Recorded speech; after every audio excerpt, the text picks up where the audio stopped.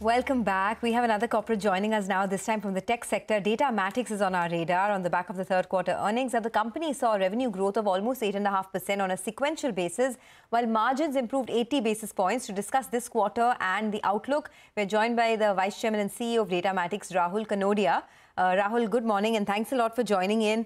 Can you tell us, for the 9 months of this year, you've actually outperformed your own guidance. You've done about 17.5% revenue growth and you had guided for about 15%. So what has led to it? And by the full year, what do you expect? And even in FY24, what could the growth rates look like? So for the balance of the year, we'll expect to maintain the 17.5%. In terms of what led to it, it's a combination of multiple things. We did have some price negotiations with many customers. That contributed to it. Partly the exchange rate contributed to it as well. And partly operational efficiencies and cost controls. So it's a combination of all these things coming together. Next year looks fairly robust. We are not seeing a slowdown in the market. We're not seeing a slowdown in deal flows. So therefore, I think next year should be equally healthy. Equally healthy. FY24, similar to FY23 then? Growth rates? It should be in the same range, unless something happens. All right. So based on your current visibility, FY24 revenue growth rate should also be close to 15%, right? Yes. Okay. Can you tell us what led to the margin improvement of 80 basis points quarter on quarter? And 15.8, is that the base margin from here on? Yeah, that is certainly for this year the base margin. Probably might even improve a little more than where it is. In terms of what led to it, as I mentioned, it's a mixture of price negotiations, the exchange rate, as well as operational efficiency, all of them coming together. And of course, a few new deals that we bought. We signed up about 13 new customers in this one quarter. Okay, Mr. Kanodia, good morning and thanks for joining us. Just for your digital operations business, the margin has declined over there to around 19.5 from the earlier almost 23 that you had. I think you'd also guided for around 23 to 25. So can you tell us what went wrong over there? Nothing wrong. We have a little element of cyclicality in our business. Q4 tends to spike. Q3, we ramp up headcount in anticipation for the business in Q4. So because of the ramp up in headcount and no commensurate revenue, you see a dip in the margin, but that's part of the normal cycle. So in Q4, it should be back at that level, around 23 to 25? That's correct. Okay.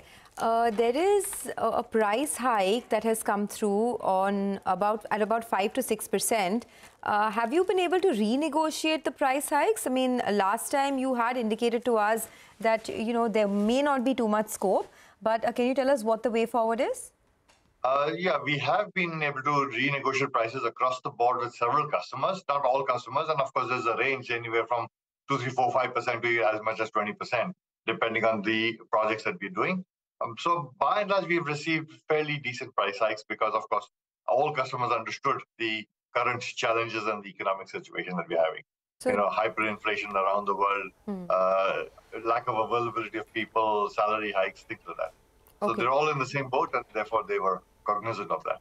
So will you be able to take more price hikes in the coming quarters? Not in the coming quarter, perhaps some in the next year, but not for the balance of this year. What percentage of your portfolio is covered with the improved pricing, ranging from 5 to 20%? That is very difficult. I've not done that math, so I would not have that number.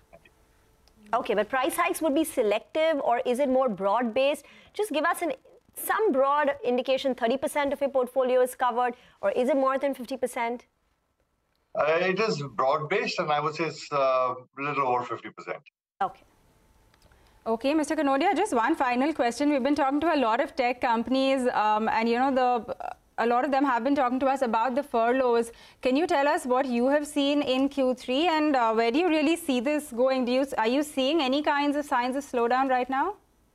As I said, we're not seeing any signs of slowdown. We're seeing business as usual. Furloughs not in India. We're seeing them more in the US. But I think those are these overhyped companies. Some of them, of course, are very good companies, but nevertheless overhyped.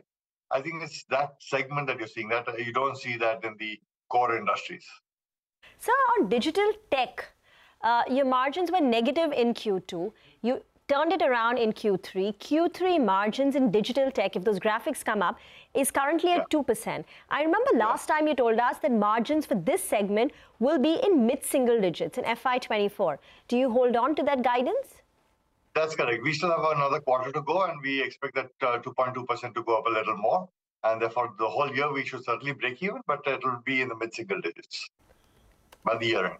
So mid-single digits for FY23 and FY24 margins for, yeah.